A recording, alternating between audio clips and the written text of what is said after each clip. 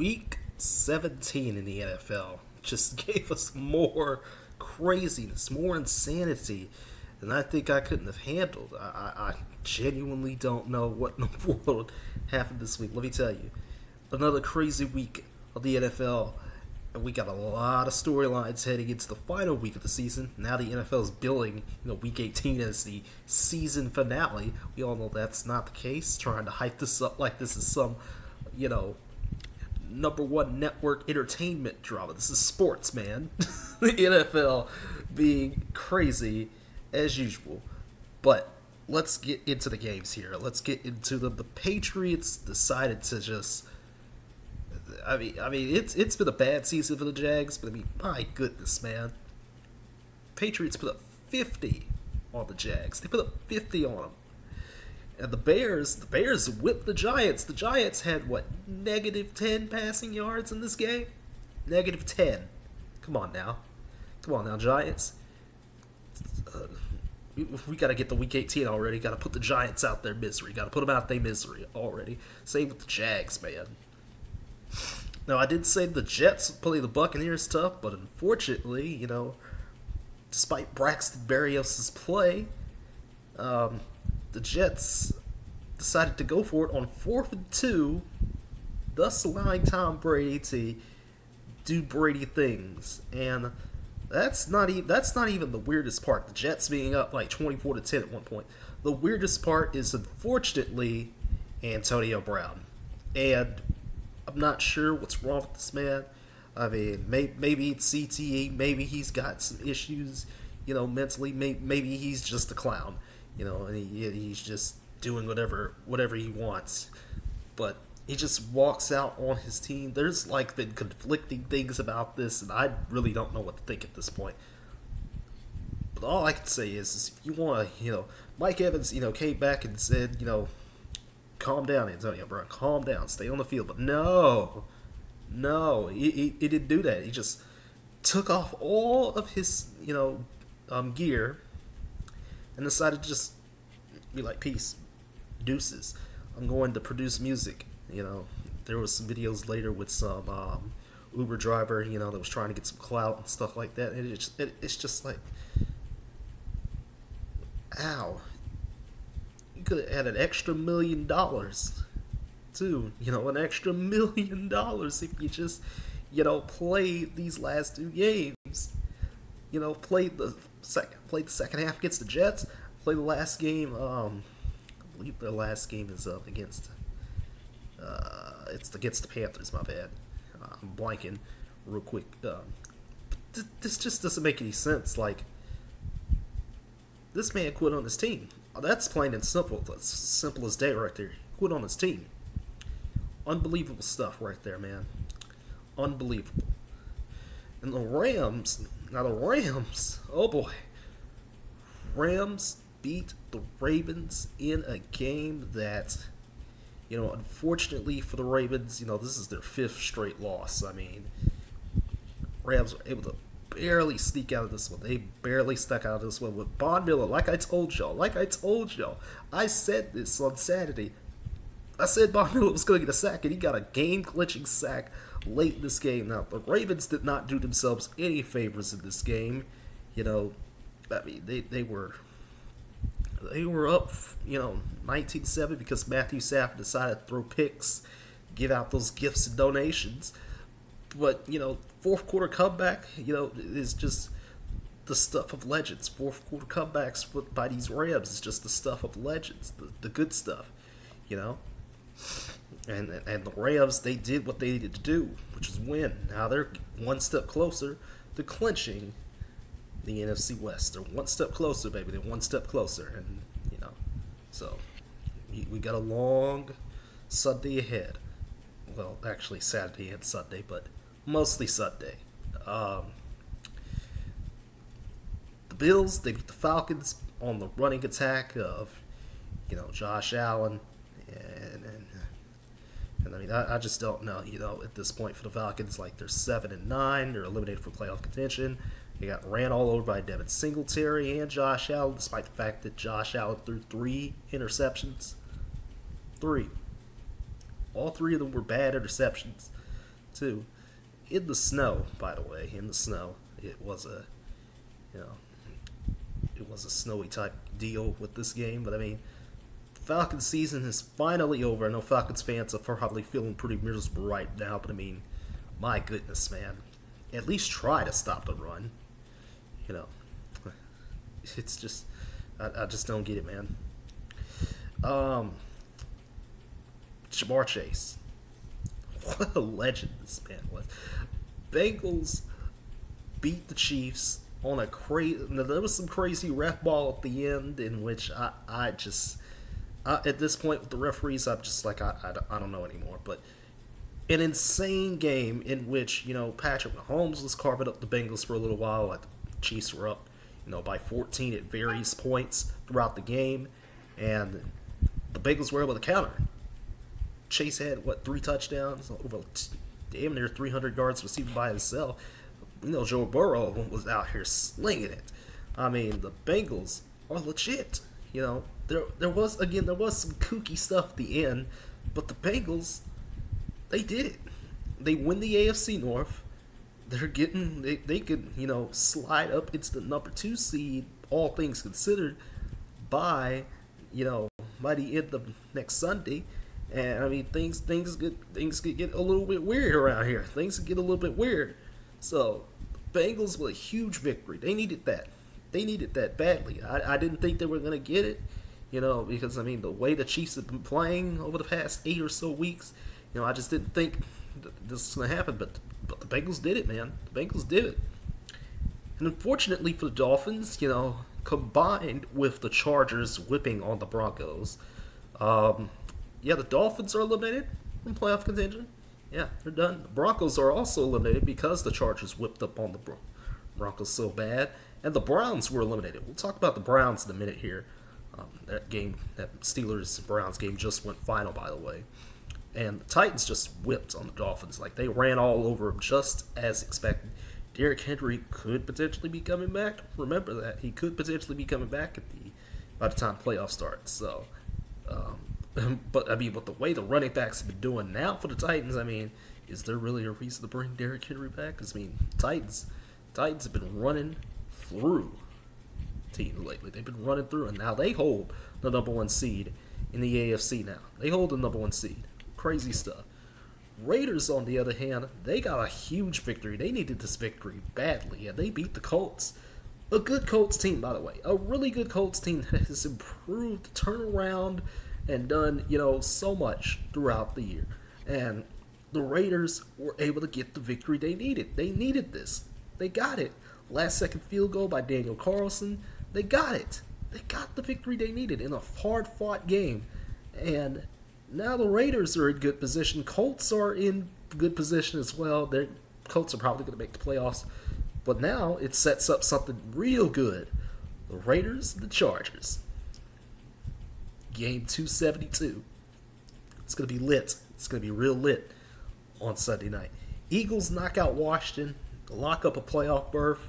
Congrats to Nick Sirianni and company. They got it done, inside the King Field over up there in Washington. Jalen Hurts has had a season that I don't think I've watched an Eagles game in quite some time, man. That's how weird this season has been. And I'm a guy that's a fan of an NFC East team. We'll talk about that NFC East team in a moment. But the Eagles, they were left for dead for quite some time, and they got out of that. They got out of it. They took it. Again, this is another team that took advantage of a favorable, schedule, and were able to do what they needed to do. Play the way they needed to play, get the culture back. Again, Eagles, congrats to them. They deserve to go to the playoffs this year. They deserve it. 49ers, they beat the Texans, and, they're in good position as well. They haven't clinched the playoff berth yet, but they are in good position, and that does complicate things because the Panthers decided to lose to the Saints. That does complicate things. So 49ers and Saints are in, that driver's seat for the last playoff spot. There's just one playoff spot left in the NFC, or rather not the NFC East, the NFC, excuse me. Lions beat this, or rather, the Lions got beat by the Seahawks. I mean, DK Metcalf went off in this game. Where was this during the season? Seahawks could have been going to the playoffs. Where was this? Beating up on the Lions like that. Where was it? Meanwhile, the Cardinals, they beat the Cowboys. Yeah. And like I said on Saturday, I said, the Cardinals needed this, pretty badly. And they got what they needed. They got what they needed here. Like, Cowboys offense once again sputtered. Michael Gallup gone for the season, torn ACL, unfortunately. But I mean, Kyler Murray was efficient. He did what he needed to do. The offense for the Cardinals was efficient. They pretty much ran the ball all day, all over the Cowboys. There was some ref ball too, again, like there always is. I mean, there was ref ball in pretty much every game as usual. But I mean, it was more so egregious at the end of the Bengals Chiefs game. Excuse me. But there was some ref ball in this game. But I mean, the Cowboys shot themselves in the foot, so that kind of cancels itself out. They had no timeouts, and when there was some calls that need to be called, and it's just unfortunate. Cowboys lose. That's the end of the story. What could happen and what might happen is that these two teams could meet again in 2 weeks. That could happen on wild card weekend, super wild card weekend. That could happen. I can guarantee you that could happen. We'll see. And the Packers, on the other hand, not only did they lock up the number 1 seed, they eliminated the Vikings from playoff contention as well. I mean, Vikings had to trot out a new quarterback who did absolutely all right. He did all right. But I mean, Aaron Rodgers, just efficient out there again. A.J. Dillon being another, back that has just I don't know what's with my love for these Packers running backs. I really don't know why I love them so much. But I mean, guys like A.J. Dillon and Aaron Jones, are just a good tandem to have. I mean, and the Packers are able to do it again. Devontae Adams going off as usual. I mean, the Packers are legitimate. They're legitimate. A threat to go all the way, and they have locked up. And the only team that has really locked up a solid place in the playoff picture. So, Packers, huge victory there. And then, last but not least, we know the Browns, again, like I said earlier, the Browns were eliminated thanks to the Chargers on Sunday. So, how did the Browns do in this game? Steelers needed this victory to stay alive in the playoff hunt. And what do the Browns do? Nothing. The Browns just looked horrible. Najee Harris decided to stiff arm a man like it was nobody's business in this game. Big Ben had a stat line that looks absolutely atrocious in his final game at Heinz Field, probably.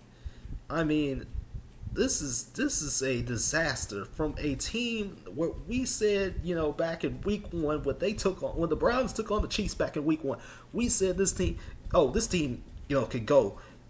This team can do some things. They could take on the Chiefs again in the AFC playoffs, in the playoffs. Maybe in the AFC Championship or something like that. But no, the Browns decide to do this.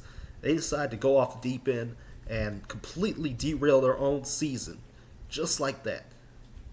It's a damn shame, man. Like, this team had so much promise, and the Browns just blew it. They blew it, man. They blew it. Like, what else can you say here? Like, this is rough. This is rough for the Browns. This is not the way you want your season. You already got eliminated. That's the first thing. You got eliminated the day before. And then you go out and put on a performance like this, in which you get ran over by Najee Harris. Your offense can't do anything. Baker Mayfield's still throwing interceptions. It's just sad. I knew I made the right decision by not watching these games between the Vikings and Packers and the Browns and Steelers. I knew I made the right decision, and it's just sad. Like, my goodness, man. It is what it is. So, for all intents and purposes, we have just 3 spots left for playoffs. We have just three spots remaining. 3 spots. and there are plenty of teams looking to, you know,